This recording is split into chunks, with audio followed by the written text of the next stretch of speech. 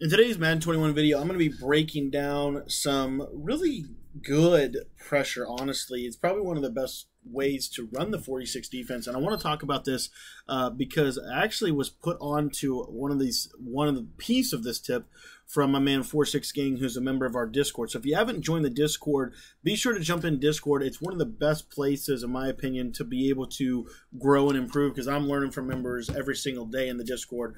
For those of you guys that don't know, my name is Cody, and my YouTube channel is designed to help you get better in Madden NFL 21. I do that through posting 4 different types of videos a day, each of them that are designed to help you with some type of tactic, tip, or concept that you can apply to your game to help you win more games in Madden 21. All right, guys, so 46, and basically what you're going to do is you're going to go into your depth chart, and essentially this is going to require some depth chart adjustments. But basically, you're going to put whoever you want to be your safeties at safety. So for me, what I'm going to do is I am going to make that Raven Green and Will Redmond. Then at corner, what I'm going to do is I am going to put my man Perry Nickerson, who they just got. I'm going to put Jair Alexander here. And I'm actually going to put Holman, 93 speed. So as you can see here, you got really, really solid speed. And then last but not least, I'm going to put my man Adrian Amos in here, or you can put Darnell Savage. Actually, I'd probably put Darnell Savage. So I got my fastest corners in here, and then that leaves me the ability to put Amos in at safety. Linebacker, your middle linebacker needs to be your fastest linebacker. So whoever your fastest linebacker is, and I'm going to put it's going to be Ty Summers. So I'm going to put Ty Summers at middle linebacker. And then linemen, you can kind of do however you want to do them, and we'll show you what this looks like. But what I like to do is make sure, and we can do this in RB subs.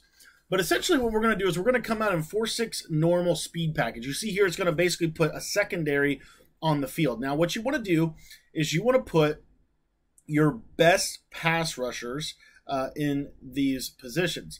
So part of the challenge is you've got to make sure that your best pass rushers aren't also your starting linebackers, right? Because you want to be able to RB sub them in. So when you go into your roster, what you want to do is you want to just put backups in. It doesn't matter really who they are, just as long as you're not going to be using them for anything. So we're going to put a couple backups in there at linebacker. And then what you'll see is we'll be able to, if we come out in 4-6 normal speed package, we can RB sub these guys in here. So what I'm going to do is you want to put your best blitzer on the left side. So that's the Darius Smith for the Packers. Preston Smith's going to go over here. And then these two guys are going to be your nose tackle. So I like to put Dean Lowry here and Kenny Clark here. That's your setup. And you're going to come out in 4-6 normal.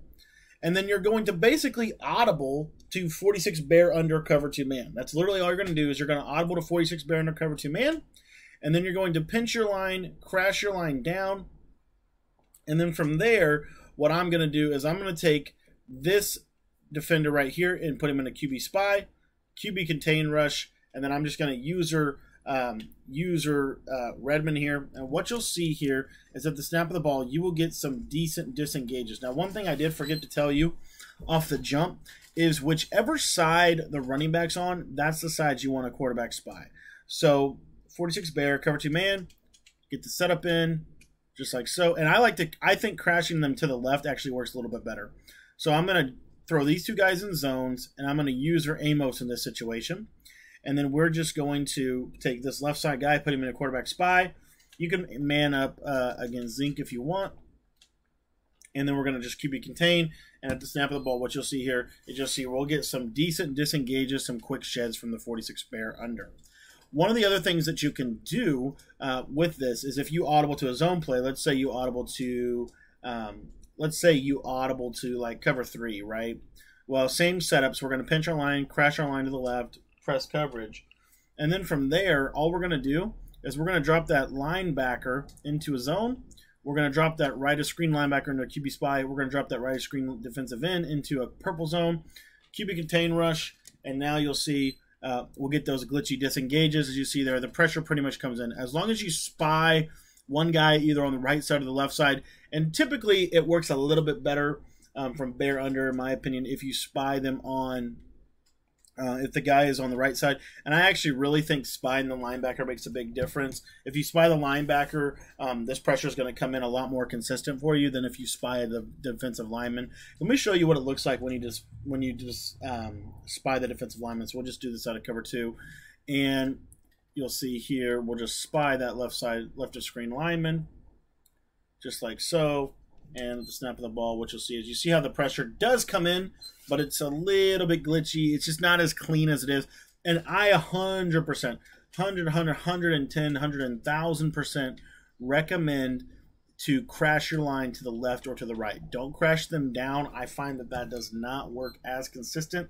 You see here, when you crash left, you get those quick, instant disengages. So this is a disengage blitz, and I understand a lot comes with that. If you're the offense and you want to stop this blitz, let's say maybe you're facing something like this, I do want to let you know, all you have to do is run a play-action play and just leave the play-action on the play. So you'll see here, we'll set up everything just like we did from Force Expander, but this is a way you can run this disengage blitz with basically heavy pressure personnel. But you see the disengage blitz, yeah, Zadarius Smith did get a shed, but he didn't get in. Now again, the coverage is really good from this, but you know, it's just a really solid pressure all around, in my opinion, really solid play, but that's how you pick it up. So if you guys haven't jumped in the Discord, be sure to do that, guys. This is a product of me learning from players in the Discord.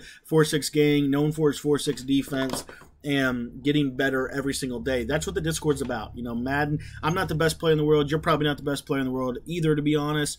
But in my opinion, we can all come together and learn how to really improve at this game that we all love to play, which is Madden 21. So thank you guys for your time, and we will see you over on Discord. I got a couple other videos coming today, so make sure to stay tuned to the channel. If you haven't already, be sure to subscribe. I got some other videos you can check out on screen, and we will be live streaming tonight at 10 o'clock Eastern time. So be sure to come by the stream. I'd love to see you.